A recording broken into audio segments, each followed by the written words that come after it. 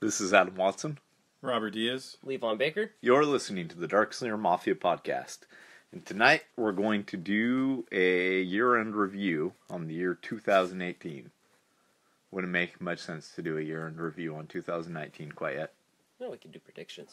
You could still do We a could. review. It's a few days old. It is. It's almost my Man, this birthday year's been too. busy. So, Oh, whoa. Yeah, I know. You're going to be so old. I'm already so old. Exactly.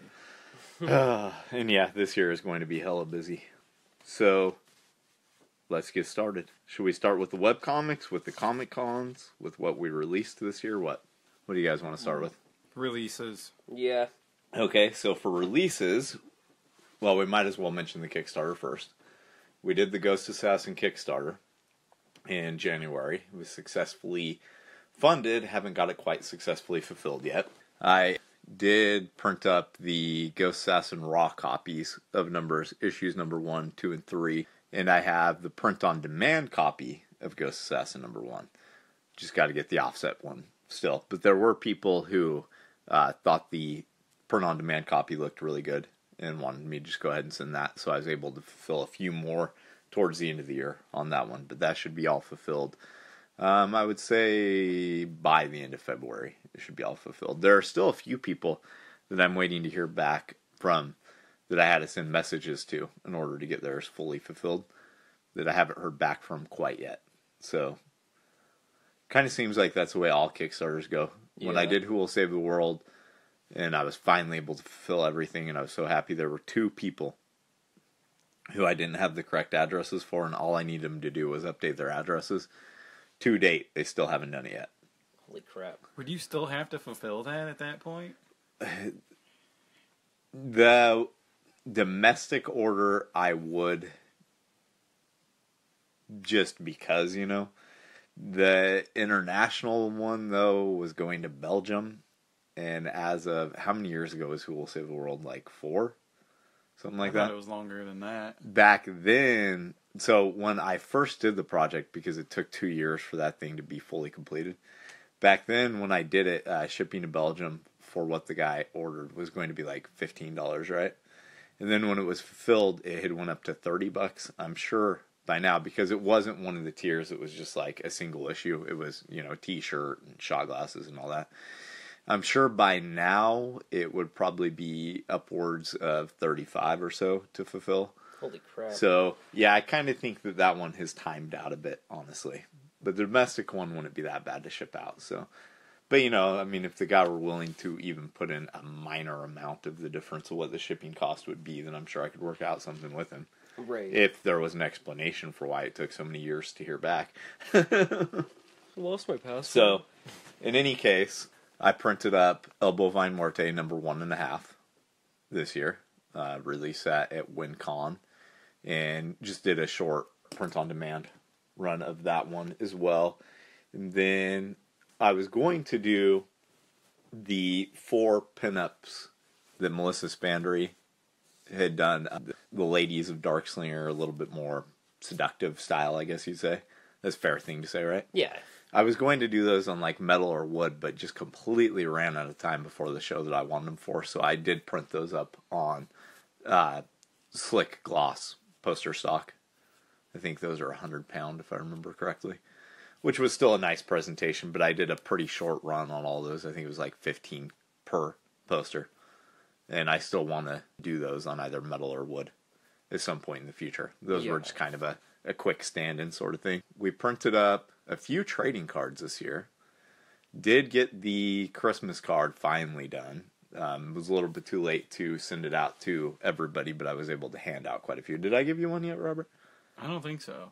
Okay, well, you're getting one as soon as the show's over. It's not Christmas, man. It doesn't matter. It's still the Christmas card. I got Christmas cards from like the last 2 years, and I didn't even know him. That's true. Yeah, they're just on my bulletin board. Hey, it's still a neat collectible, so. Yeah, They turned out really cool, too. I have a couple. Yeah, one of them has a nice message on it, I know that. It does, yeah, I think Kate put that on there. She did. So anyway, I didn't get out nearly as much physical material as what I'd hoped this year. Largely because there were delays in the Kickstarter. And I don't want to start going overboard making new material while I still have a Kickstarter outstanding. Oh, and I also reprinted 2 Chronicles Von Helsing that had went out of print. Nice. Did a little bit of touch-ups on both those issues. So, their second prints, they're also kind of fixed up. The lettering was fixed up a bit, things like that. And the logos are printed with a different color so that you can easily identify them as a second print if you're a collector. Nice. But yeah, I think it was when we were at the library show that I completely ran out of stock on number 2 and 3. And so I had to go back to print on those. I didn't know if I wanted to go back to print or not because I want to do the hardcover collection of Chronicles Von Helsing. But I kind of need, a certain amount of Darkslinger material in stock, and we were to the wire on getting those. We had to stop and pick them up on our way to Wenatchee. But if we hadn't stopped and picked them up, then we wouldn't have had any Chronicles Von Helsing complete sets. And as you guys probably both know, those issues sell a lot better when I can sell all of them together in one set than they do individually. That's how I was going to buy them. Yeah.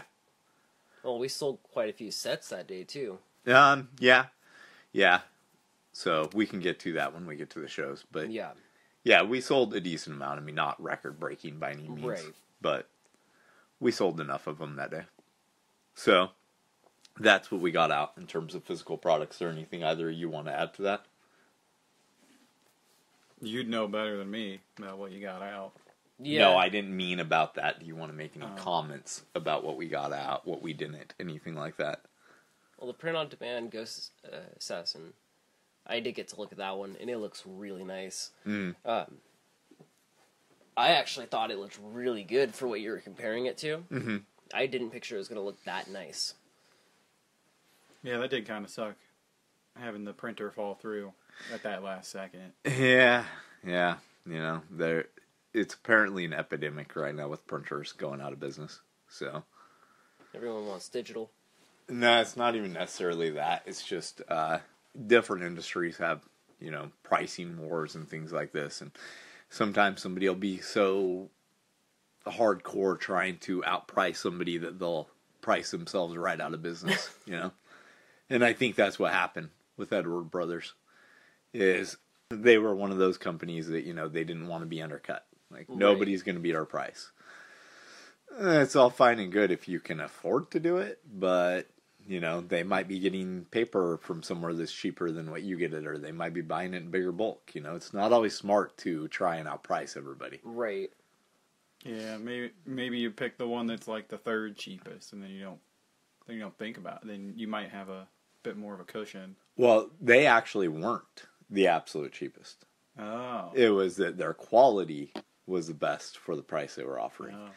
Because, I'm not just looking at the cheap price. I'm looking at what sort of quality they're giving bang me. for your buck. Yeah, exactly. Right. And you see that stack of envelopes up there on the long boxes? Those are all printer samples that I got for Ghost Assassin. Holy crap. Wow. Yeah. That's quite a few. Yeah. So, yeah, and I went through every single one of them and compared. And then there's a lot of just things that you have to really read over the quotes to know. One of the companies, they had really good quality and a good price, but I looked over the quote and they wanted to print it with glossy interior pages, right? I do not want glossy pages. Don't want them. And so I messaged them and said, hey, there's only glossy. Well, it turns out they only stock glossy stock. They shouldn't have quoted me with what I didn't ask for, though. Instead, they should have sent me a message, but there are a lot of printers who do that. They'll price it with whatever they view as comparable to what you asked for, instead of just stating, hey, we don't have this stock, here's what we can do. They'll just kind of send you over the quote as is, and then it's up to you to really check over it and make sure that it has the type of paper that you actually requested on there, things like that. Yeah, it's a good thing you checked all that. Oh, yeah. Yeah, because I don't want a coated stock. So Yeah, it can be a little hard to read. yeah, it's hard to read, and I honestly don't think the colors pop for the interior pages on coated stocks like they do uncoated. So I think comic art looks best when it's on like a flat colored page. Yeah, Right. definitely. I agree with that. Glossy's good for covers. Yeah, Yeah, but even at that, you don't want to go too overboard Right. glossy. You know, I've seen Yeah, it. overly done glossy just looks like shit. Yeah, and you can do really cool things these days. Like they can do something that's called spot UV, which actually works really well if you're doing like trade paperbacks, things like that.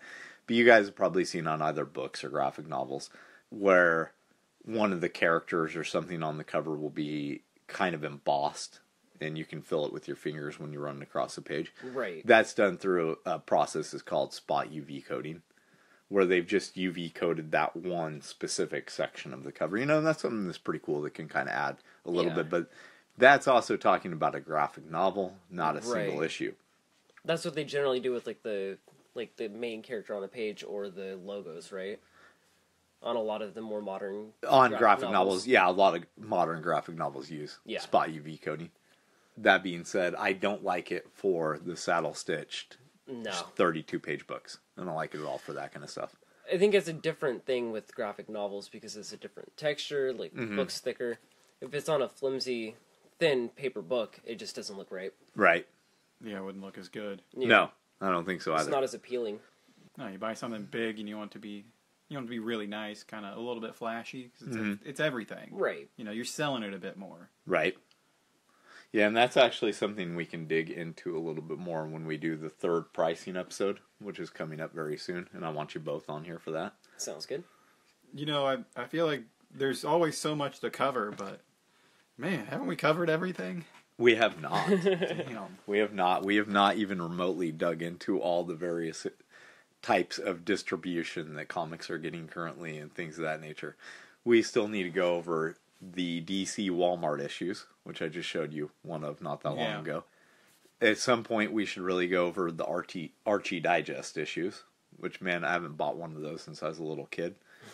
But I should probably pick one up so that we can go over them. We haven't gone over the little IDW bagged comics. Have you ever seen those at, like, Bimart? I don't think I've seen those before. So they're sold in the trading card aisle, and they're about the size of a postcard, I would say. And I had actually forgot all about them until we were talking about the spot UV coding. Because these comics are about the size of a postcard, and they use spot UV coated cardstock covers. Weird. And they're sold in a bag with like a little standee or a sticker or something like that. And I think they cost like $3.99. They're not cheap. But they have Skylanders and My Little Pony. I think they actually do a Ninja Turtle one too. So look that up, or look into that. Yeah, next time I'm at Bimart, that sounds pretty cool. I'll pick one of them up. Then we can kind of do a light. Yeah. You know, when we're doing the pricing, we'll go over all these different systems that comics are existing like a in fun currently. idea with like a little standee and stuff in it. Yeah, so there's going to be a third pricing episode coming up. The pricing episodes also, by the way, out of all the podcasts we recorded last year, have proven to be the most popular. Really? Yep. Really? Very Well, I interesting. guess So It's between always a big YouTube thing. and all the various places the podcast is available for download and things like that, those have had the most listens. Nice. I guess everyone, you're always thinking about what you're paying for your comics. Yeah. That's Yeah, and interesting. it's something as a creator, as a publisher, something like that you need to know. And everybody seems to have an agreement on comics being too expensive. But there are very, very few people that are actually taking an active interest in trying to figure out a solution to that problem. Solution is they're just going to keep buying them, man.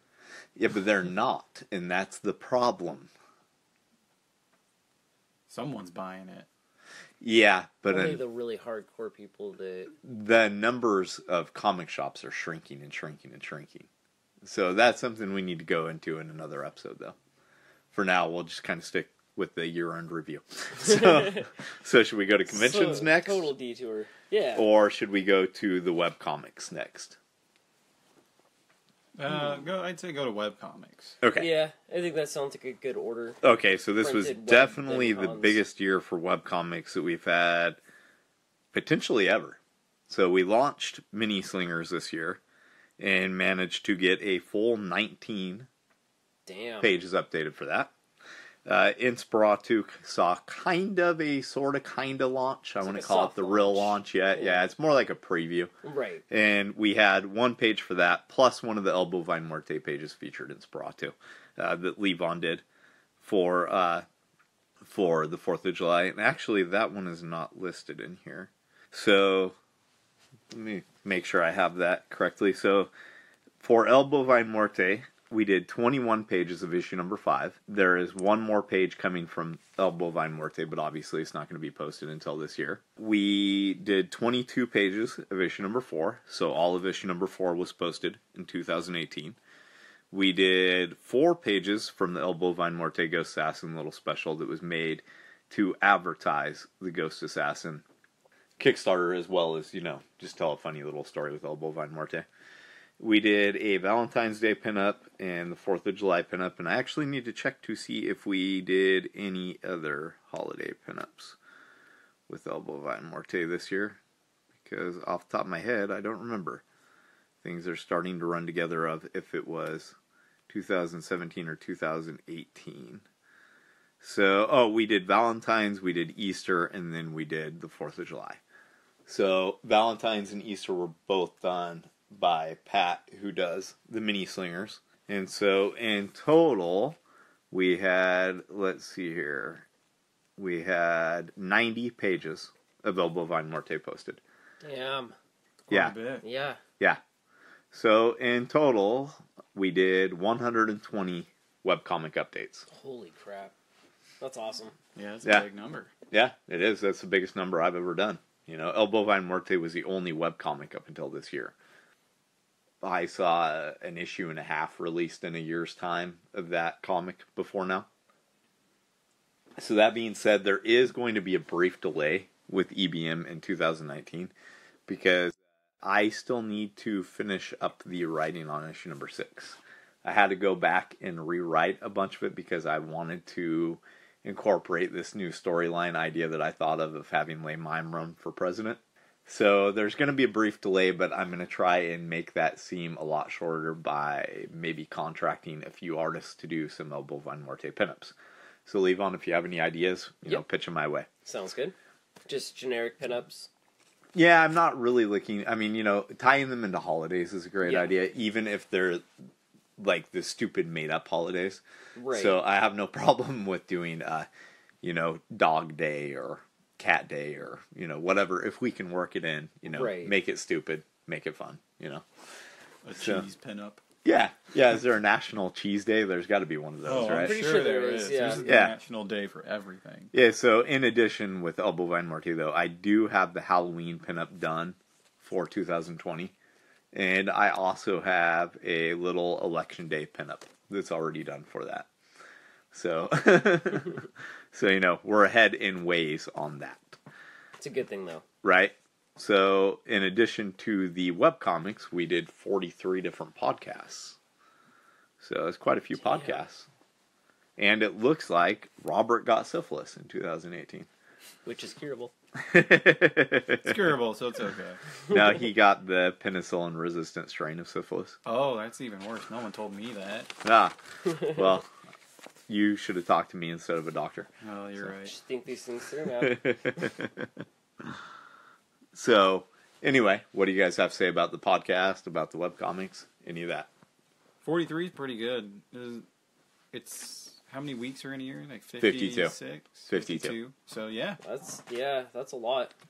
Yeah, we took a few weeks off here and there. For like different holidays and crap. Different holidays, and I kind of bottomed out a bit this summer. Yeah. And I was trying to get my eBay store back up and going and doing all this, and I just was having a difficult time juggling both. So I decided to take a couple of weeks off from the podcast while we just focused hardcore on, Makes sense, though. Yeah. So, yeah, but I mean, 43, there were only 9 weeks that we didn't post a podcast. Yeah, so that's crazy. that's not bad. Yeah, and 2 of them obviously were holidays. Yeah. That we know of, so. Yeah, well, let's see. Good. We took the 4th of July off. We took Christmas off. New Year's. And then we ended up taking New Year's off, too. That one wasn't really planned. It was just more of a we couldn't find the time to do it sort of thing. And I think we might have taken the week of Thanksgiving off, possibly. I think so. Yeah, so I think the majority of the time when we took any time off, it was just because of a holiday. Yeah. Yeah. So, for the mini slingers, let's see, we did the Christmas issue, which was the biggest storyline so far in that. We did the Halloween issue, and then the rest of the things were pinups. We did the Mother's Day pinup, where Le Mime has drawn on the wall, but he's trying to convince his mother that it was Muerte, who is a plush in that world, not a real cow. And then there was a Schools Out pinup that Patrick did that looked like the cover for Giant Size X-Men #1. They had the kids running towards the reader with all the parents gasping in the background, because school's out and that's terrifying. What about a Muerte pinup? Just to pin up a Muerte herself? Yeah. Doing what? I don't know. If you're gonna go for pinups, you do them all and then throw one. You want to throw one in that's cheese. Like you have all your character, cheese, character. If you're gonna do it, it'll be funny. I have to say, cheese. it's actually a lot more difficult to get the artists to do something with characters in Noble Vine Muerte that aren't Le Mime. So far, Pat hasn't had that problem with Little Le Mime and the Mini Slingers. He's been pretty good about using all the characters. But it is a problem when I'm doing like the EBM pinups, where we have all these other characters, but it's always Le Mime they want to draw, right? It's like we got this 4-arm mutant guy, this guy who's got a brain on his chest underneath his beard, and yet everybody just wants to draw the mime all the time. It's funny. Right? Well, he's fun to draw, too. Yeah, I can see that. Because he's crazy. You can end up doing crazy things with him. Right, so I am not at all opposed to doing like a pinup with just Muerte. What if it's like a cheese sculpture of Muerte? That could work. Yeah. Yeah. But the hope...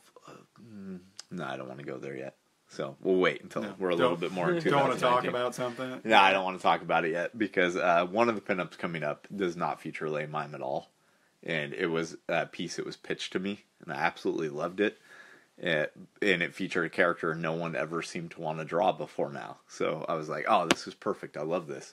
And so one of the pinups coming up is going to be one of the side characters. This is the one that I've seen before, right? You've seen it, yeah. I don't know if I know this one. You may not. I'll tell you later. I don't want to tell you on air. Fair enough.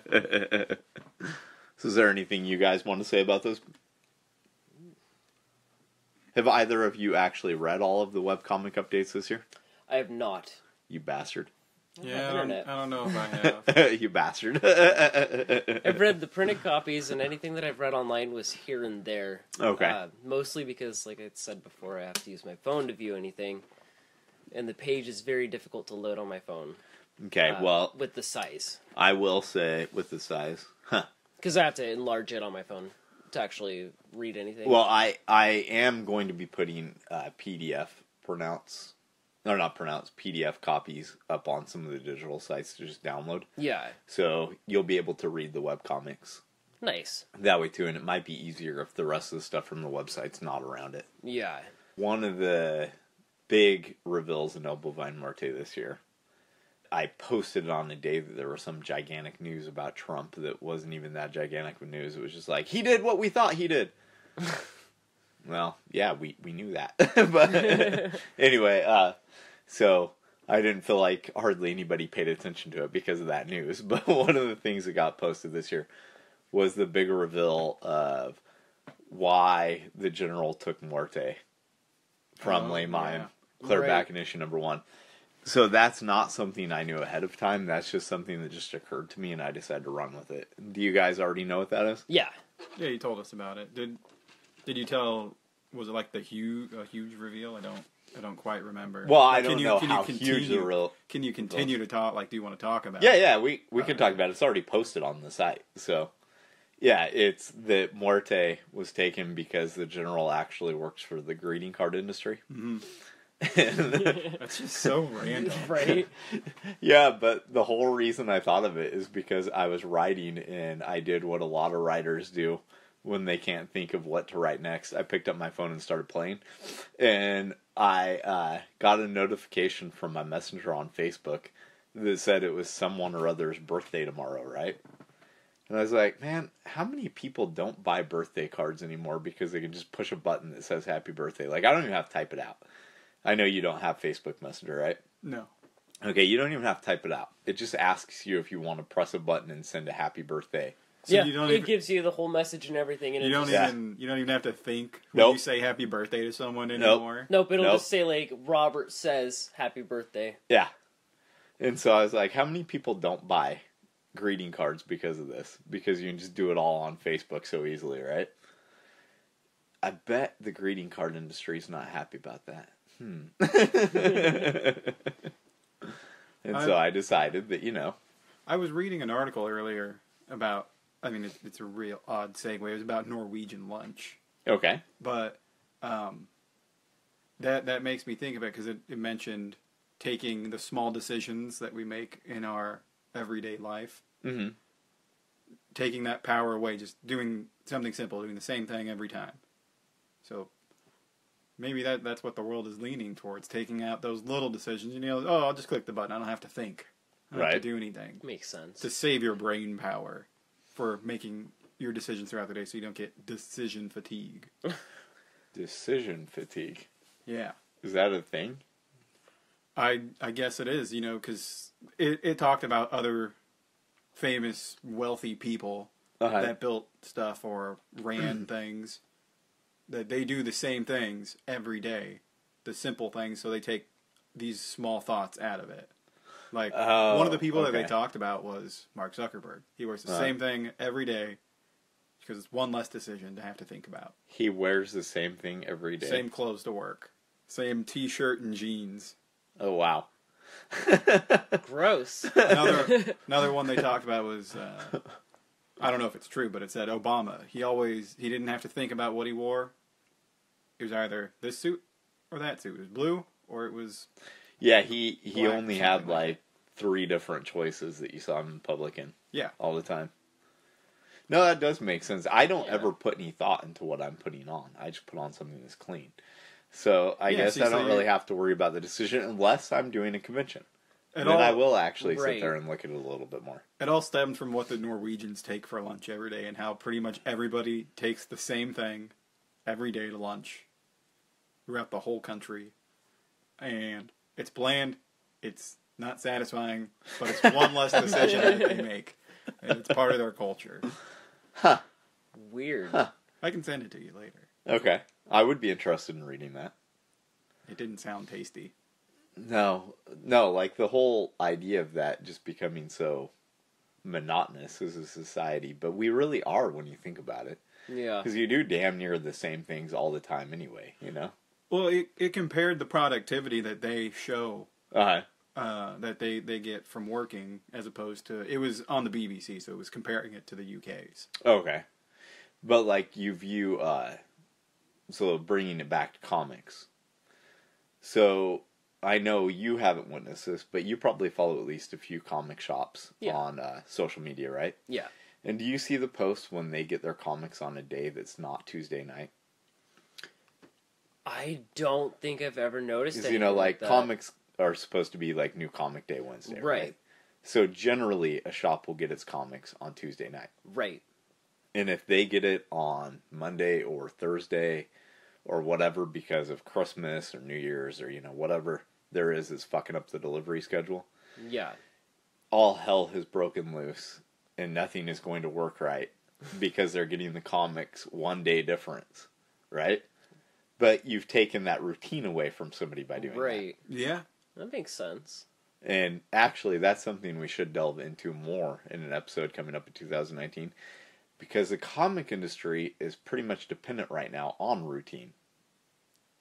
Everybody likes routine. See that, yeah. Think of how many comics shop owners are ordering material that they can't actually sell. Yeah. Because they've routinely bought it for 20 years. And think of the people who are buying stuff that they then come to like the Frankenstein shows, the Sasquatch shows, and complain to us because they hate it so much. But they still go and buy it on a weekly basis. Yeah. Because that title is their routine, right? Creatures of habit. Right, so that's actually something that we should delve into a little bit more. That could be fun. Yeah. But anyway, that's a nice little segue into the cons that we did this year. So let's go ahead and talk about those. So the first show of the year that we did was the I Like Comic Con that happened in Ridgefield, Washington in February. That was a grueling 2 days of hell. So, it did not sound fun. That show forgive me for the extra foul language, but it was a jerk off fest. Was it? It was a total jerk off fest. Yeah, I was happy that I didn't go after I heard about it. You could look at any picture online of the show and see barely anybody in the aisleways, right? Jesus. But you hear any of the official reports or the reports from some of the more reputable, like, big comic shops. Right. And it's all about how it was, like, one of the greatest shows on Earth. And, they had to have inflated their numbers so damn bad. Yeah. I made some sales there, and I got to talk to some people, and I got to pass out some material for the Ghost Assassin Kickstarter. I had a lot of people there that when I told them what the Kickstarter was and all that, they responded with asking me if it was funded fully. Yeah. And when I said, it has this much go to they wouldn't even look at the project unless it was successfully funded. Dang. That was kind of a weird sort of wake-up call to me, because I didn't realize there were so many people that won't even look at a Kickstarter that's not successfully funded. Yeah.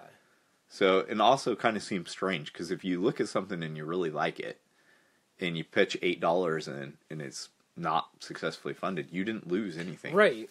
It doesn't even take your money. So the risk would be there more if it's successfully funded than if it's not, right? Right. That's what I thought, at least.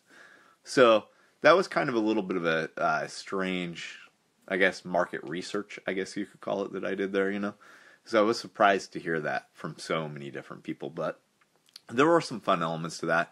I got to see some friends that I hadn't seen for quite a while. Tony, the artist on Chronicles Von Helsing, he stopped by and hung out with us for quite a while on Saturday, I think it was. I got to interview Lucas Kettner and Floyd Sumner. Saw quite a few people I barely ever see anymore, because there's just not that many creator-focused cons these days. And I wouldn't go as far as to call that a creator-focused show by any means. But there were a lot of comic creators that were there. So, but overall, that show just kind of suffered from being completely overpriced for a first-year show, and quite frankly, badly ran. So, Elias was my helper there. I know neither of you can really add anything to that one. But I would have been a lot less disappointed in that show if it had been a one-day event. Makes sense. It was too big of a time drain and too big of a money drain for what the show was, which was, quite frankly, a nothing show that could have been done in half the size that it was. It didn't even need to be in that big of an area. But I heard a lot of platitudes about it afterwards, which I thought was rather strange.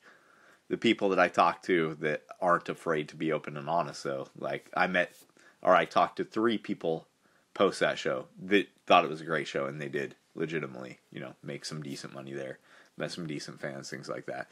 But everybody besides us 3 was just like, it's the worst show. If they do another one, I'm not going back. And yep, that's where I'm at too. I have no plans. I have not seen any announcements for a second year, but I have absolutely great. Yeah. No, I have absolutely no plans of doing another one.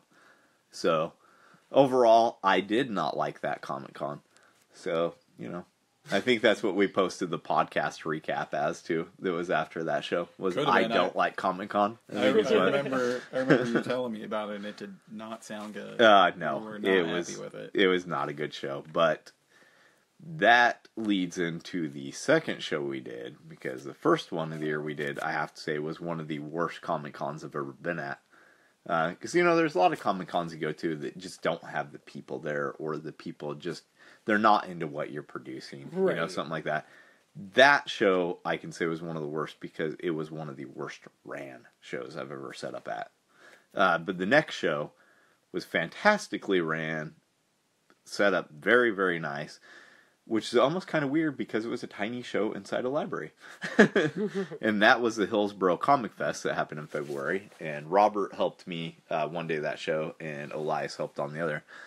That show was fantastic. That was good. That was our best show in 2 ways. So that was our most profitable show of the whole year. And that was also the show that we sold more Darkslinger product at than any other show of the whole year. Now, we were only selling Darkslinger product at both that one and the LA Comic Con. In some of the other shows, we were flipping, long boxes. You both know that. Yeah. But this one, simply Darkslinger products, we moved a lot of stuff. Not just comics. We sold quite a few buttons. We sold quite a few glasses. Yeah. We sold quite a few posters, didn't we? I don't recall the posters, but I think we sold at least a handful of posters. Been a decent amount. That show went really well. They're going to be putting it on again in 2019. It's not going to be until the summertime this year. I've already been invited back and will gladly be going back. Nice. At that show, I was scheduled to be on 2 panels, but only made it to 1. Because we were really busy when they were doing the one, but I was able to make it to the second one, which happened to be right in the same room that I was already in. So that worked out well. I think there were only something like, 10 to 11 vendors there? Maybe 10. Yeah, it was really small. It was really small, but it was really good. Some of the other creators that were there that I talked to, some of them did really well, some of them didn't do so well. But I have to say, to some of the creators that didn't do so well there, they weren't really doing a whole lot to draw people in either. If all you're going to do is sit behind your table and talk to each other and kind of ignore people when they walk past your table, you're not going to do well at a show. Yeah, it's not going to do any good. No, I did talk to quite a few people who did really well there, and we did excellently there. I'd gladly return. And one of the coolest things about being a library was that when it got really slow, during the hours that you kind of know are going to be slow, 3 to 4 is going to be slow at damn near any con there is. Right. Even ECC gets really slow between 3 and 4. I just walked over to the graphic novel section, picked up something that I wanted to read, brought it back to the table, read it, and returned it at the end of the day. And one of the librarians asked me what I was looking for. I told her, I was like, yeah, so I'm doing this show over here. Is it okay if I just take that back there and read it? Oh, yeah, go ahead. That's perfectly fine. It's a library. It's what it's for. Yeah, she's like, you could just leave it on the table when you're done. I was like, oh, I'm not going to do that. I'll take the time to return it. But yeah, I got caught up on a few graphic novel series that, I had read previously and hadn't had the chance to pick up the continuing volumes of. So that was awesome to be able to do, too. Elias saw me doing it on Sunday, and he rushed over and picked one up, too. So it was the nicest library I've ever been to, too. Oh, it's super, super nice library. And did I tell you that when I went back there the second time, I actually got to go into the returns area with a big conveyor belt? No. So one of the things that amazed us about it is they had this weird ATM thing where you could just return the books in a slot. Yeah. And I'm sure people are from big cities are making fun of us right now. But our local library is 3 rows of DVDs, 30 rows to 40 rows of mainly outdated books with a few graphic novels and a few newer books thrown in. Some magazines flanking the walls. So we had never seen a library like this. The Oregon City Library is not like this. I would say this one was actually nicer than the Multnomah County Library. I haven't been to that one. It's big. It's really cool. I haven't been there for years, granted, but this one did seem nicer. But I'm not sure. One of the problems I have with Multnomah is you still very much know you're downtown when you're at that one. Hillsboro was kind of cool because it's in the city, but it's not in the city. You know what I mean? It was out of the way. Yeah, it was out of the way.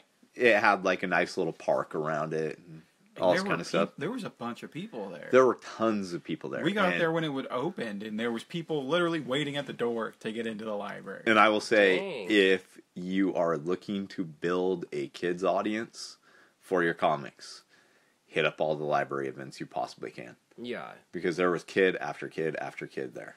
And they had a little snack section, too. Yeah, they fed us. Nice. They fed us. Not just snacks. They gave us, full-on sandwiches and everything. So, yeah, we didn't have to go anywhere for food. And one of the greatest parts is it didn't cost a dime. That's awesome. The only cost I had going into it was the gas that it cost me to drive there. Besides that, there were no costs because the table was just something we got just for showing up. So, the panel was on comics in the digital market. It was a pretty good panel. It was all right. Let's see. Beyond and besides that, I don't know if there's really anything else to say about the show. Robert, you were there for half it. If you go, Levon, next year, or this year, I guess that's what we're in. Yeah. Bring some dry erase markers. Oh yeah. Because in the little break room area where they had the food, there was a big whiteboard. And, I can't draw, but I found a marker, and I wrote, thanks for having us.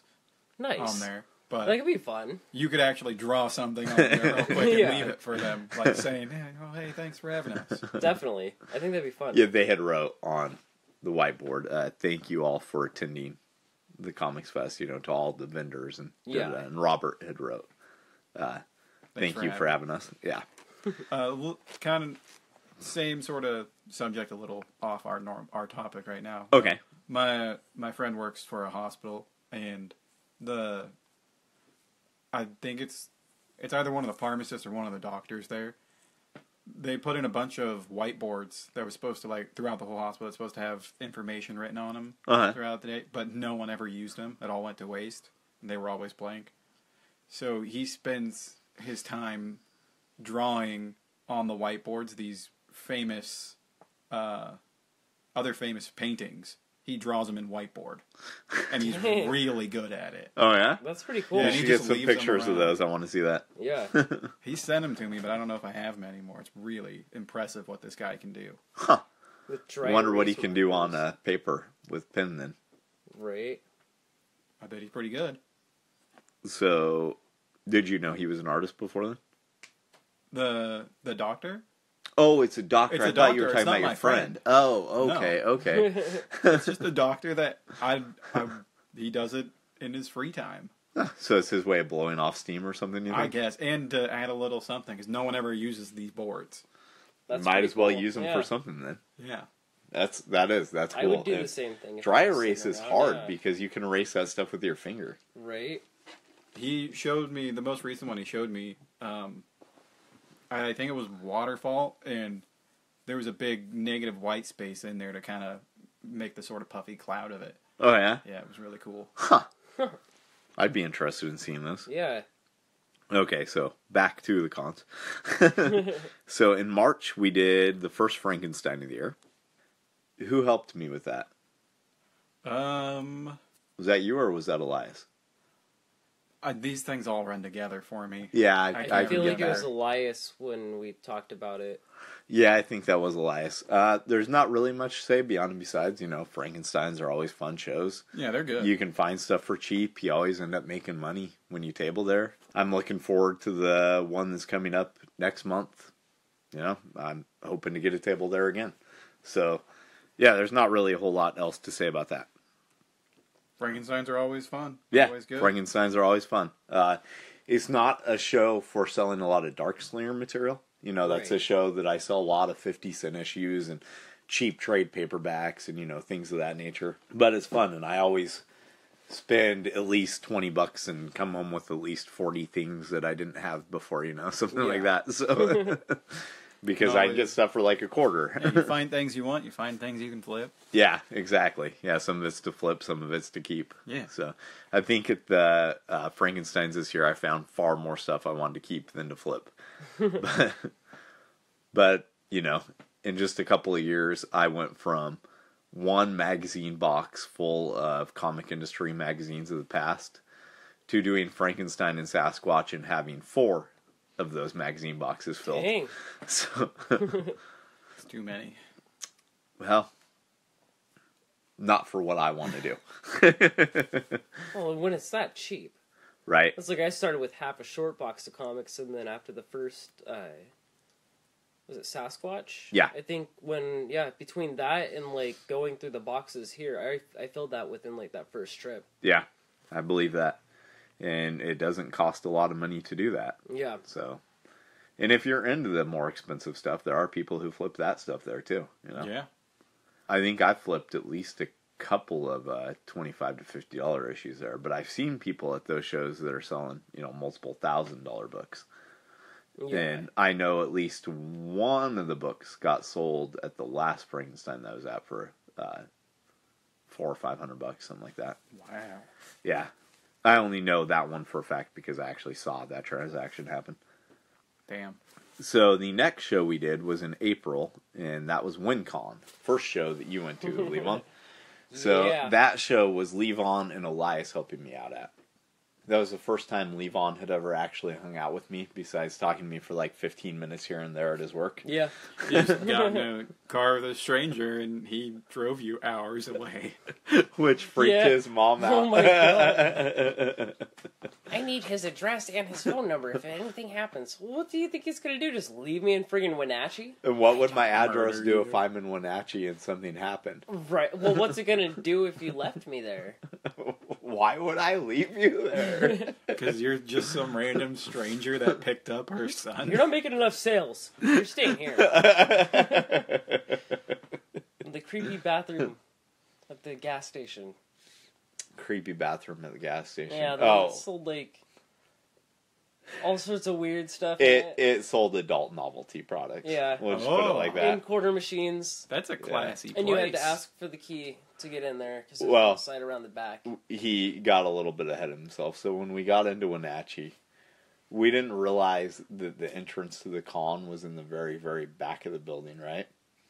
And every place around there seemed like it was closed, but we figured if we just parked, we were within walking distance of McDonald's, all these places, we could find somewhere to go to the bathroom, because we've been on the road for like 8 hours, right? Elias falls asleep in the car, and so Levon and I are walking all around town trying to find a place. Go to McDonald's. Nope.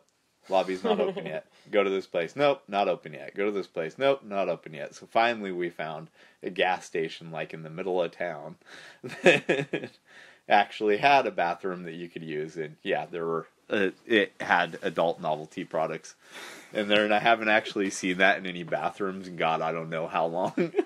I've never seen that in any bathroom. Oh, you haven't? I've seen them. They had them in the bowling alley when I was a kid. They used to have them in the Oregon City movie theater in the men's restroom. They didn't have those type of adult not to that novelty extent, products. but yeah, there was. They had a few things. They had like breath fresheners and things like that in the little novelty thing at the Oregon City Theater.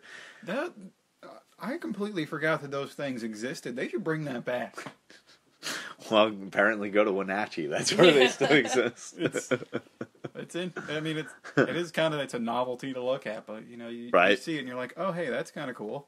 Yeah, Levon was so disappointed that neither of us had pocket change. Yeah. Because he wanted to buy some so bad. Like, this it's is a so freaking... I took a picture of it. I was like, this is so weird.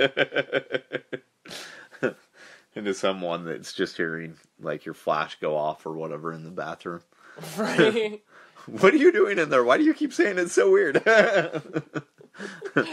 But anyway, we had done a show in Wenatchee in 2017. Which was the Wenatchee Toy Show. And so I was expecting it to be kind of a similar style show, but it really wasn't. This was more like a really tiny version of Rose City. Very low budget version of Rose City. Yeah, more so than a bigger scale version of the toy show, which is what I had kind of envisioned. So it had a lot of the problems that the bigger cons suffer from. Like there was a lot of impetus put on the cosplayers. They were actually giving away free tickets to get autographs by the celebrities, and most of the vendors didn't even want the tickets. They were giving us. We were like giving them to each other. Yeah. At that point, yeah. None of us ever got one of the autographs. No. The celebrities weren't really a draw. You know, right. I think the biggest one out of any of the celebrities was the lady who did the voice of Dee Dee on Dexter's Laboratory. Oh, that was a good show. It was, but do you really care about having her autograph? It would be funny. I mean, I guess maybe if you're like having the whole I'm not signed by everyone on the cast. Yeah, I'm not an autograph seeker. Right. So I would have considered it if it was free. Yeah, and I was actually surprised that Levon didn't go get one of the autographs because one of the guys was from one of the Ninja Turtle movies. Yeah, I thought about it, and if I had known that he was going to be there, I probably would have brought the DVD and had him sign it. Fair enough. And then I accidentally insulted him. Oh, you did? Well, yeah, when he was passing by and I didn't realize what I said could be taken rudely. Yeah. You told him that you hated those movies. No, I didn't realize that like 3 or 4 of the celebrities passed right by us. Many times. Something about how, like no one wants these people's autographs. Yeah, he was going on and on about how they weren't real celebrities. Yeah, and I wasn't trying to be rude. And I was like elbowing him. And but I look over and I'm like, oh shit, there's Donatello. He couldn't take a hint on why I was elbowing him. And of course, Elias was adding to it, so both of them were, going on and on. I'm like, guys. Yeah, and I felt like shit after that, but I've done worse things. Happens. I mean, it could have been a lot worse. And I'm sure celebrities that we were insulting. He smiled when you said it, so I'm sure he didn't have any delusions about the fact that he's not, a celebrity, you know what I mean? It wasn't even that they weren't, like, celebrities. It was just they were background characters for most of it. Okay, I kind of think that, like, in order to be a celebrity, you have to be recognizable in some way, shape, or form. Right. And well, I think that's more along the lines of what I said, is who would recognize him because he does the voice. Right. And I didn't mean it in an insult in any way. Like, I was going to go talk to him, but then I was just like... But then Elias added to it that in The Grinch Who Stole Christmas, he was like a 5-second part, you know, and da-da-da-da. It's not insulting to the guy, honestly. It's, right. Showrunners, if they're going to have celebrities there, they should really investigate if this is somebody people in your area really want to see. Right, it's going to draw more people in. Because the con itself probably paid an appearance fee for each and every one of the people who appeared. It was a celebrity. Yeah. I'm not paying an appearance fee if it's for somebody that people aren't going to get excited to come see. I think the coolest one that was there was the Batmobile. Probably. Yeah, the guy that was in the fake Adam West you costume. could see that in any friggin' car show you went to in this area. And if it's not the real Batmobile, you're not going to know the difference. It wasn't, yeah. Like, No the one only cares, really cool draw about right? that was that they had their weird photo gimmick that you could look like you're climbing up a building next to it. Like, yeah. Yeah, Cherry City had Adrian Paul, you know, the Highlander, at it last year.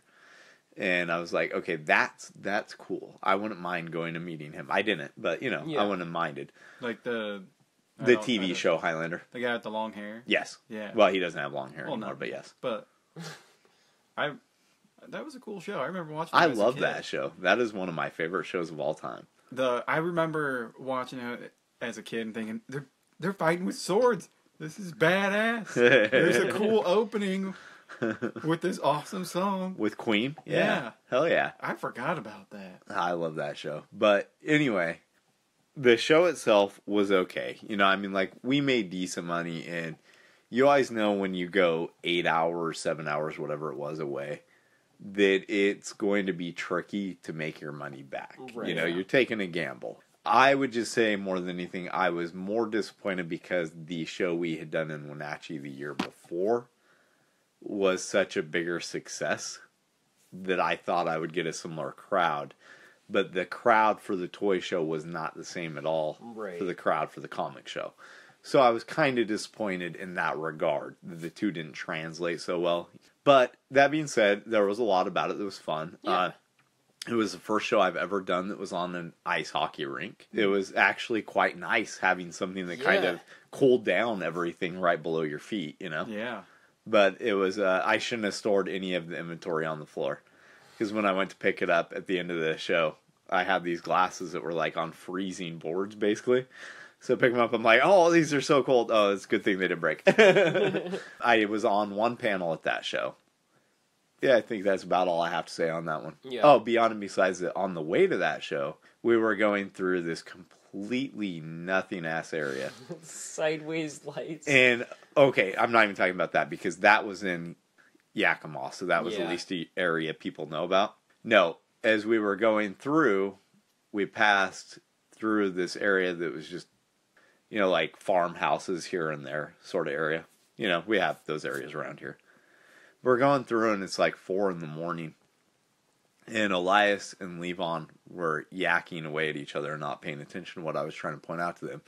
There's a junkyard on the right-hand side, right? Where this guy who looked like he was out of a Rob Zombie movie was standing at the edge of in a white flowy gown. And by a Rob Zombie movie, I mean this motherfucker was as big as like Sid Haig and had that general sort of look about him. He looked like something in a Rob Zombie movie. Man, I wish I had and he's seen just that, like 'cause standing so at the edge of the weird. property in this white flowy gown. And I'm like, oh my god, I hope the car doesn't suddenly break down for no reason at all. See, that's what your mom was worried about. She thought you Right. were going to get fed to that dude. Probably. Yeah, and I was just like, why If I had is he? seen him, I'd probably think Why Adam is he was dropping it standing off. on the edge of the property at 3 in the damn Just morning, waiting for someone's car to get hit. standing there in a white flowy gown in this junkyard looking place? Like, what the hell is going on here? He's distracting you while the other people down the road are getting ready to throw out something in That you. was Yeah, what do actually you call the something trash that with the spikes on him. That's what I stated to these guys. I said, you guys help me keep an eye out. Yeah. We might be going towards something that guy radioed or something. Well, I think we were babbling on about the cougar or whatever that we had seen. Yeah. We were talking about how we thought we were going to see Bigfoot, and instead there was just a big cat. Yeah, we were surprised because going towards there in April, there was still snow on the ground in places. Yeah. When my girlfriend and I were on our way to Lincoln City, we were driving, we were past Salem and all that, and it was just a little 2-lane road, because, it's a lot of that towards the beach. Right. And we come up on this farm area, because most of it is. There's an old, not too old looking barn, but an old looking barn. You can tell it's been there for a while. There's a big spray painted sign at the end of the gravel road for it, and pretty bad spray painting, and it said, "Meat locker is open." Ugh. That's... What? Yeah. Odd. Come on into the meat locker. Okay. Don't y'all want to come in here and get some beef jerky? You can become part of the meat locker. Right. Yeah, no thanks. Squeal like a pig. So then in May, we did a free comic book day signing at Cosmic Monkey that I had to have Levon go along with me to, because I completely lost my voice that morning. It was fun, though. It was. I always enjoy doing anything at Cosmic Monkey or just being at their shop. I love that shop. Well, I mean, that was the first time I had to actually sit there and talk for you. Yeah. As opposed to, like, Wenatchee, you guys left me at the table for 10 minutes, but no one came up. Right. So, I mean, that was fun. It was actually trying it was very interesting trying to figure out how to do a show or a signing when I had absolutely no voice. It's a signing, it's not a talking. No one wants to hear you talk. Then they should quit asking me questions. Yeah. And, was it Adam that's there? Told me that I sounded like Tom Waits. So, that was nice. That's a compliment. I thought so too. Yeah. I thought it was too. So, also in May, we did Sasquatch. And just to get out of the way, I'll say we did a Sasquatch in both May and October, and Frankenstein was both in March and June. And the reason I'm just saying all 4 of those is because all 4 of those are basically the same show, just in different areas. Right, there's not a whole lot to elaborate on each one. No, they both take place at an Elks Lodge sort of place. You can find cheap comics at both of them. I would say between the 2 of them, you actually have a little bit better luck as an independent creator at Sasquatch. Yeah. I think just because there's not as much competition with different shows around that area like there is in Portland. Portland, you can go pretty much any shop or show and find somebody who's doing independent comics. Right. Eugene is a little bit more sparse, so that's probably the difference between what you do there with independent comics. Not a lot to say about those shows other than they're both great, and I look forward to the next both of them. I would say, though, because the May Sasquatch was the first Sasquatch you did with me. Yeah. There is a guy that keeps continuously showing up there who seems to think that I'm his mentor. And I don't know fully what's wrong with the guy. He said he had Tourette's. I know Tourette's does weird things to you. I didn't think it did these sort of weird things to you, though. Didn't really seem like Tourette's. It didn't. Well, I've never actually met anyone who has Tourette's. That's and a good that's the point, problem yeah. is I only know a movie version of it. Right. I don't know what the real version is, Let's see how to describe it. Well, he was given a small table there that he didn't actually have any comics on. Instead, he had like an 18-inch TV and a used, what was it? Was it a swimming pool or an air mattress? It was a swimming pool pump. Swimming pool pump. Yeah, so it's like what you use to pump your pool. It was like the weirdest random assortment of like garage sale items, right? And he kept coming up to all of the dealers and trying to get them to trade him comics for his swimming pool pump and his TV and Why did you things take like that. it? Well, I did actually make a trade with him for his video games, but I had no interest in the little 18-inch TV that I used to watch Perry Mason on when I was a kid. Wasn't interested in that. And big box TV? It was a little box TV. Oh, yeah. Yeah. They have knobs? Yeah, it had knobs. Oh, you should have got that. And I'm pretty sure it was a black and white TV. That's okay. But beyond and besides that, I mean, the show was great, but I don't even know what type of comics this guy wants to create, but he's came up to me at 3 different shows now, and he keeps continuously asking me if I'll meet up with him at a bar and teach him things about comics. And so I just kind of told him, You need to just pick up things like Comic Book Journal, things like that, and start reading them. That's how you'll learn about the comic book industry. Right. Listen to podcasts, do some stuff like that. If he wants to talk to you about that kind of stuff, maybe sending an email would be better. Yeah, except that he has sent me emails, and every time he does, he starts sending me emails about how much money he has or doesn't have, which I don't know. Really? I don't know what to make of something like that. I don't know if it means that he's looking to buy some of my stuff and he doesn't have the money right now and he's letting me know. I don't know. Whatever the case, I did end up giving him some comic industry magazines in exchange for his video games. So maybe he'll read them and maybe he'll learn some stuff. Yeah. I mean, he wasn't a rude guy or anything. He wasn't rude. No. He was just very off-putting. Yeah. I think that whenever he was around, he kind of had a funnel effect of people not really wanting to stick around your table and look at stuff. Right. He wasn't at the last Sasquatch we did, and I was actually pretty happy about that. Yeah. Frankenstein, Sasquatch, we make a pretty similar amount at every single one of them. Yeah, I think the only thing that made the last we bombed out at the last one, but there were a lot of factors that went into that. Yeah, they had 2 other shows, one in Salem, one out in Portland that day. There were 2 other shows. There was some sort of football game or something or other going on that day. Right. There was something else going on in that area, like a big outdoor flea market. That's what it was. Yeah. It was like a big outdoor flea market happening that day, which is apparently a really big thing in that area. There were a lot of things going against it that I don't think actually had anything at all to do with the show itself, nor did it make me any less inclined to want to go back to that show. Right. So I'll keep going back to that show. I think it's a great show. Yeah, it's a lot of fun. As is Frankenstein, and we'll continue to get good stuff there too, So yeah. I mean, because where else are you going to find issues for your Lucifer collection for $1 a piece, Robert? Or really anything that you want to start.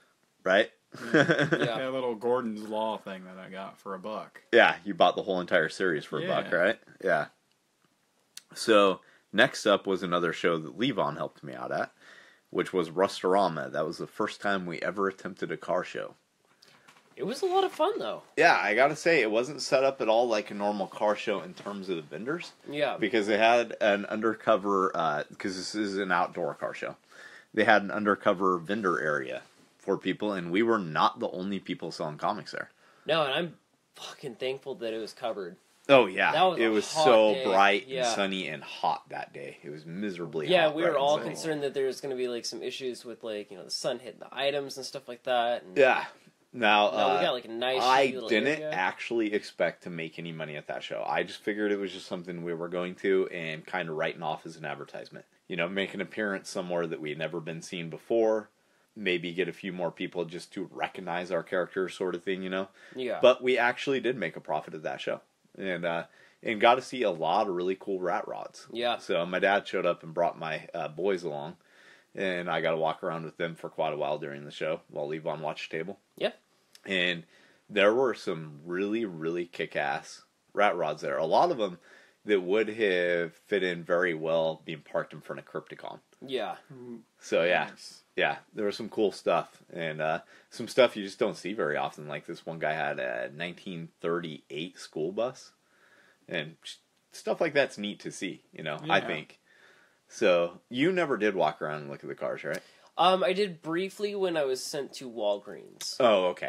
Okay. Because I had to find the exit through there. Right. So I didn't take a whole lot of time, examining them, but they were freaking sweet. I would definitely consider doing that show again in 2019. More I posters. wanted to do T-shirts there this year and didn't get a chance to. If I do it again in 2019, I would really like to have some T-shirts at the ready. The one thing I would say is I did expect to sell glasses there. And I think we only moved one shot. Yeah, it was one that we sold with the Lame Mime girl. Yeah, we did a bundle deal. Yeah. And moved one. I was kind of surprised by that. I kind of figured it would be a show that glasses would actually do really well at. Yeah, I thought glassware was going to move there too. But there were a lot of people who were buying T-shirts. And so if I did that show again, if I did that show again, I would definitely want to incorporate T-shirts into it. But as long as I don't have anything else going on that weekend this year, and the price stays reasonably Do they do it yearly? Yeah, I think so. Then I would definitely be up for doing it once again. Yeah, I thought that one was awesome. So yeah, is there anything else to say about that? as far for me, that was the one that I got really comfortable with. Yeah. The last couple that I had done were like the warm-ups. Mm-hmm. The free comic book day was definitely I had to get out there and actually talk to people. Restaurama was like a whole nother situation, and it was where I was actually pushing sales. I was actually talking to the customers and having fun and like feeling like I was in my natural habitat and not in this is someone else's thing that I'm just kind of helping out on the side. I shouldn't be intruding into talking to people and stuff like that. It was a lot of fun. I felt really comfortable with it. The people there were super cool. So that was our 8th show of 2018. And I think we did, 16 to 18 in 2017, something like that? No idea. I don't remember these So things. I averaged, if you just average it out by the year, I had averaged like 2 shows per month up until that point. And it was around that time that I just started getting severe con fatigue and just everything fatigue. Yeah, we did. Yeah, it was pretty constant for a while. I forgot about that. Yeah, 2017 we did a ton of shows. And there were shows in Tacoma, Eugene, Wenatchee. And so that is the show that I actually announced on the podcast after that I was taking a break from cons for a few months. Right. And I did. And that actually, saved my brain. Because I think had I pushed myself and done even one more show or signing, after that I would have totally burned out. Yeah. But instead I was hitting the burnout point and pulled back, and that was a smart move. Definitely. So then the next show I did was the Hillsborough Author Days. In September, that also happened at the Hillsborough Public Library. So I'd never done an Author's Day event before. I have to say, between the two, I definitely like the comic show a lot better.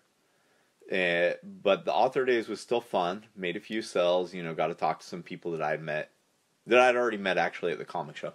I was on 2 panels at that show. Both of the panels were really good, really fun. They're actually part of the podcast updates. They allowed me to record those, which I should have been asking if I could do at the other panels that I was on. But both of the panels went really well. The people that were on those sets of panels were by far and wide my favorite people to panel with out of any of the panels that I've done, that I did so far this year, or that I did last year. So they were really great to panel with. The lady who's moderating it did a fantastic job. I thought it was very well ran, much like the comic swap. They gave us free food, free snacks, all that kind of stuff. My only sort of just thing I took note of with it is that when they do an Author's Days, there is not the flow that exists for when they did the comic days. So for the Author Days, they had comic creators here, poets over here, prose writers here, sci-fi writers here. And when people walked in, I almost kind of feel like it was jarring to them in a way. Because there was no real flow to... It's not really a matter of the genre. It's more a matter of what type. Are you doing prose books? Are you doing poetry books? Or like a completely different sort of thing than a prose book. Or a comic, which is, completely different yet again. I thought had they had that leveled a little bit better. Also, whereas the comic days drew in a ton of younger people, the Author Day seemed like it was almost entirely an elderly crowd. I could see that, yeah. So I would definitely be up for doing more Author Days in the future. It definitely has a much different feel than a Comic-Con or a Horror-Con or anything like that. But I kind of need to do more than one of them before I give a full breakdown on what the differences are exactly. So then, the last show we did that year was Sasquatch, which we've already covered. So is there anything you guys want to say about 2018 before we close this out? Well, there's a lot of plans we have for 2019, but that is actually going to be for one of the upcoming podcasts. My portion of it that I spent with you guys, I thought was awesome. Definitely a different world for me. Yeah. But yeah, it's pretty odd to get in a car with a strange person and go somewhere with them, and then try to sit behind a table at something you've never done before. Well, and then try to pay for your food, and they're like, "No, it's cool. I pay for all of your guys' food because you helped me out." And I'm like, "This is weird. I don't really know you that well. Why are you buying me food?" Oh, did I buy you food? Yeah, when we went you were my con helper. That's why. Yeah, but I wasn't used to that. I was just like, "Oh no, it's cool. I got my buffalo chicken covered," and you're like, "No, it's all good." Hey, crappy Wenatchee. I think the first show I think the first show that I did with him was 2016. Would have been Crypticon. This was before 2016. Was it? It was 2015. 2015. It could have been. I don't recall. I do. Sure you do. Adam knows everything. I don't know. Yeah, I guess. We didn't do Crypticon in 2017 or 18. We did it in 2014, 15, and 16. You were my helper at both 2015 and 2016. I did 2 of them. So yeah. 2015, that would have been the first one. So say once again, sure you do, motherfucker. Sure you do. You gotta add that motherfucker part. Motherfucker. Anyway, go on. Oh, that was my first experience. It was weird. Hadn't done anything like that. Hadn't even been to a con. Well, see, I'd been to cons before, but it was the first time being behind the table. Yeah. Which, I mean, it was awesome, and it felt like a whole new step up in my game, but it was definitely different, and not what I expected first time meeting Elias. So I wasn't sure how he would feel with me going that's the with thing. you guys. I wasn't a complete stranger to him. He had, in fact, bought comics from me before. We had chatted several times at his work, because he works right across the street from where I live. Yeah.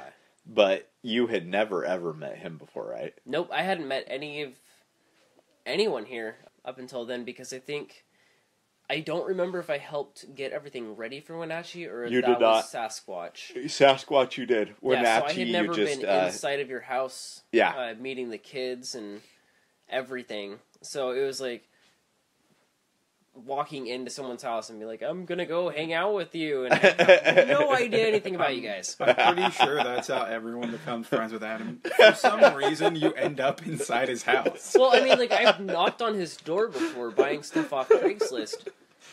But yeah, that was the first time actually walking in, and I'm standing in the kitchen all awkwardly while the kids hoard me. Show me your drawings. You draw. Show me your drawings.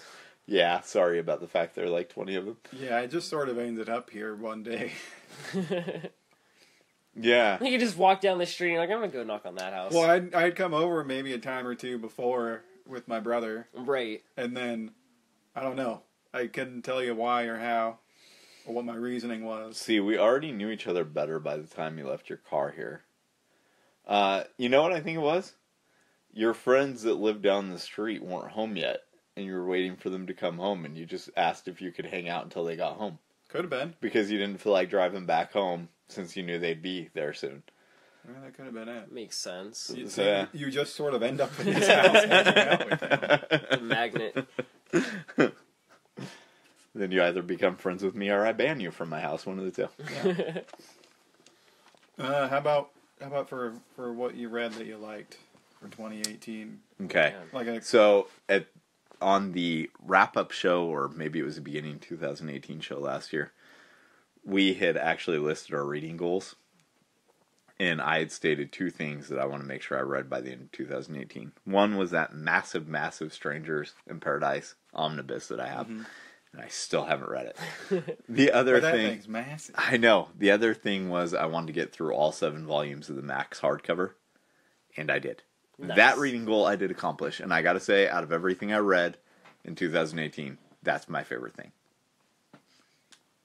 I got through the second Colder. I didn't really read a whole lot of comics this year, but I really liked that one.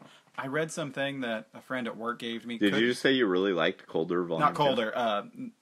Okay. Nailbiter. Nailbiter. Okay. Completely different. And I don't know what it was that she gave me. I can't remember. That was that one that had that sort of watercolor-looking style where everything's kind of almost free-form. There's no real lines. But it was about it was futuristic. There are these androids that look like people, and they're like sort of companions to people. And they were artificially intelligent. And they get this signal from one that they thought that all these originals were gone, because then everything got too smart and started attacking and trying to take over, and humanity was fleeing. It was a really interesting story because you were seeing a flashback of this little boy robot that had these memories of this kid that he was the companion for. But he can't. Those people are dead.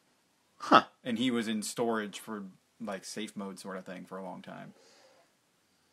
Interesting. And there was like this big sort of reveal thing at the end, but I don't know what happens next. And I don't know the name of it. I have to ask her. Well, you'll have to look into that so you can talk about it later. Because I'm not familiar with... I thought at first you might be talking about a Philip K. Dick story, but then... No, it was something new. Yeah. I don't remember what it was. Besides that, everything else I read were... Actually, I guess I didn't do a whole lot of physical reading. I listened to books. Uh-huh. So... Oh, I will throw in an honorable mention. So the Max story was definitely my favorite, but I gotta say one thing I had no idea if I would like it or not, and I never heard of it before, is a book called Space Riders that is put out by a company called Black Mask. I was familiar with them as a company. I'd heard about a few things they did, because I know there's like some really successful Kickstarters that they published after they were Kickstarters, I think, but I could have that wrong. They might have already been under the company, but I was at a garage sale in November of all months to have a garage sale, right? And these people had a copy of this trade paperback for $2. I picked it up, thought the art looked interesting, so I offered them $1 for it, because that's what I do when I'm at garage sales. They said yes, I took it, and I read it a couple weeks later. And I gotta say, it was one of the most enjoyable books I read all year long. So I'd heard that this company wasn't that great of a company in terms of comic publishing. I got no idea on the rest of their stuff, but I gotta say, this book was fantastic. Is it an actual book? No, it's a graphic novel. Oh, okay. But it's, artwork-wise, it's kind of like a mix of something that would be in the psychedelic sort of like late 60s, early 70s sort of era, mixed with more kind of, what's his name who did Ratfink? Ed Roth, like almost sort of that style, you know. So it's almost kind of like Jack Kirby and Ed Roth mixed together in a way, right? And it's a spacefaring adventure, as the name Space Riders would suggest, you know. Yeah. In terms of the story, it's not even that anything was that exceptional, you know, because it's your basic revenge story. But I got to just say the writing was really good, because the dialogue was really crisp. It gave you a strong sense of who the characters were, even when the characters were supposed to just be kind of like stupid throwaway characters. The dialogue was still good enough, right? That you got a sense of who everybody was. It definitely would have passed the lights out test. Do you guys know what the lights out test is? No. Okay, so when you're writing comics, imagine that all of a sudden all the artwork in a panel disappeared and went black, and all you're left with is dialogue balloons. Can you still tell which character is which? When you look at like the original Ninja Turtles comics, that fails lights out test. Right. You cannot tell the difference between Leonardo, Raphael, Donatello if you take away their weapons, right? Right. So, but this definitely would have passed the lights out test. And the lights out test, by the way, is just something I call it. No, but that's an interesting concept. Do other people think of that sort of stuff? Do they? Some do. I know there are some who do. Well, it sounds like something that some writers that are really good would think about. I think it's important that you think about that kind of stuff. If you actually want your characters to come across as real people rather than just, you know, one-dimensional type things. Right. But I don't think enough writers do take that kind of stuff into consideration now. I hadn't even thought about it. Yeah. That is a really interesting concept. But, you know, I don't want the only differentiation between David and Todd to be that one has blue lettering and one has black. Right. I want you to be able to tell the difference with the way they speak, with the way they think. Yeah. You know, in this book, totally accomplished that. Every character is unique, and the artwork was just straight up fun. That sounds so well good. worth the buck that I spent, and I would actually consider spending full price on the second volume. Nice. Wow. Well, no, I do more than consider it. I actually would buy it for full price at either a bookstore or a comic shop. Full price on it's only $12.99. So yeah, it's not bad though. Yeah, I'd gladly spend that to read the second volume, because if it's even 3/4 as enjoyable as I found the first one, then it's well worth it. Yeah.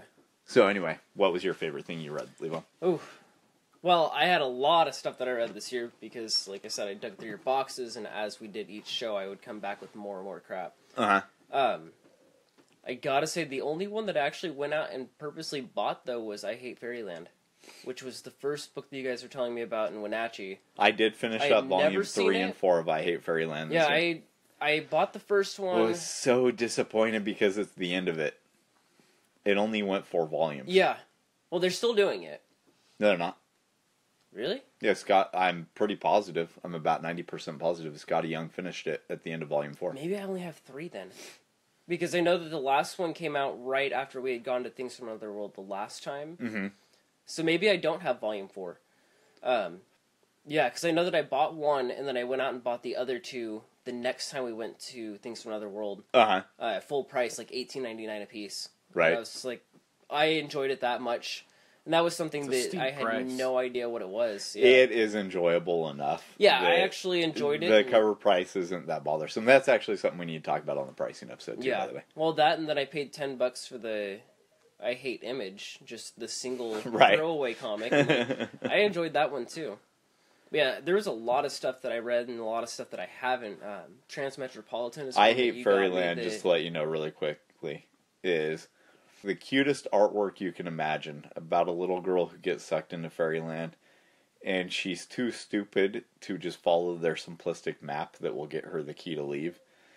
Instead, goes all evil and starts destroying and eating everything in fairyland. So, like, the mushroom people she commits genocide on because she's, like, picking them up and putting them on her pizza. And, that's funny. Yeah, she blows hilarious. A hole through the moon, and she kills the giants of, like, the Sleeping Valley, and she's just on, like, this completely murderous rampage.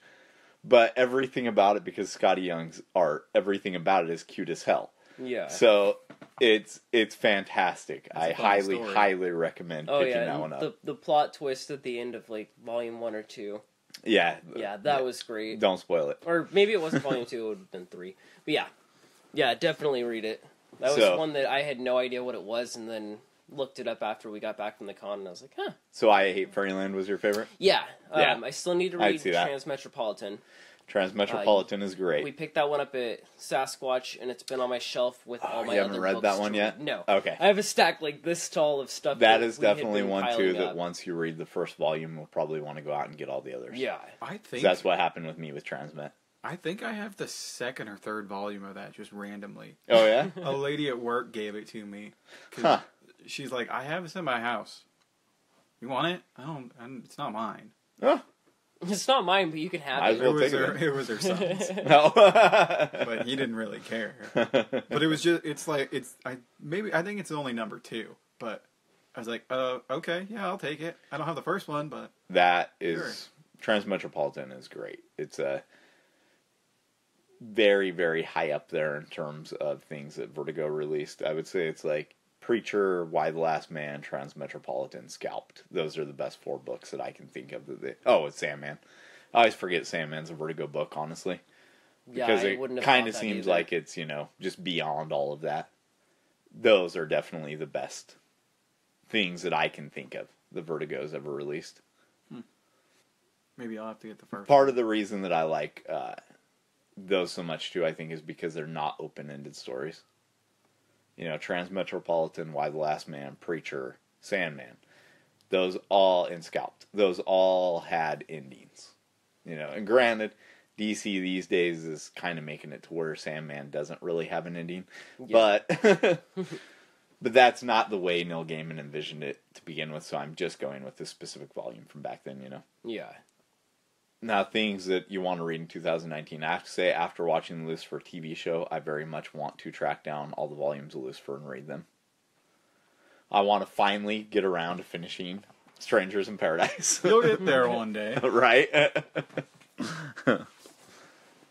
You guys? I'd say read a few more comics, because I didn't really read that many. Okay, I didn't fair read enough. a whole lot of anything. Most books that I got through were all audiobooks. Well, there's nothing wrong with that, though. You put it on while you're doing other stuff instead of having to sit to read it, so. Yeah, I listen to them at work. That's when I'm listening to podcasts from various people. It upped how many books I managed to get through in a year, too. Because I used to not really read at all, and then I read a few books every year. Mm-hmm. And then this year, I think I made it through 16 books. That's pretty decent. Yeah. I'd never managed that before. Never read so many books in my life. Like 2 books. Oh, really? Yeah, I am a super slow reader.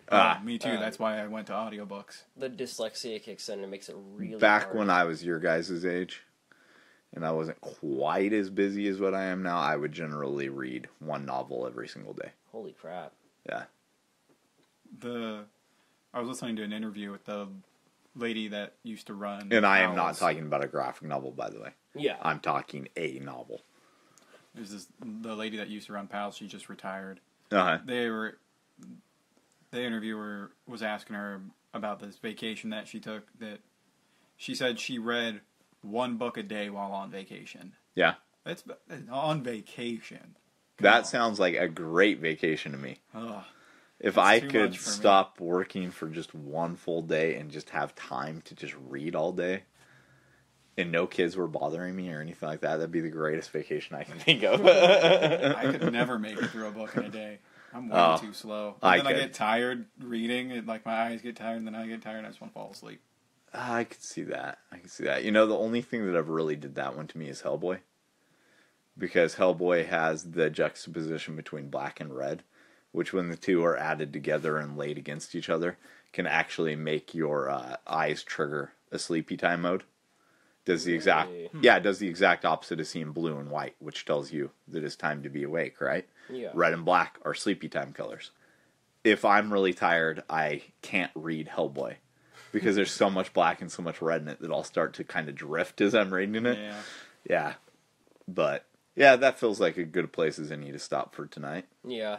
In the coming weeks, we're going to be interviewing Mr. Sam Quinton again about his Kickstarter relaunch for 47 Furious Tales. And we're also going to be delving into comic book pricing once again. We're going to do a part 3 on that. Yeah, there is enough material that we need to do one more podcast. There's always more material. Right, and then somewhere in there, we're also going to be doing 2019 plans, where I'm going to be telling you guys some of the plans, and we're going to be talking to Levon to see how he's doing with the things he's supposed to be doing. Yep. So sounds good. Yeah, get that shit done. Oh, yeah. This is Adam Watson. Robert Diaz. Levon Baker. Thank you for listening.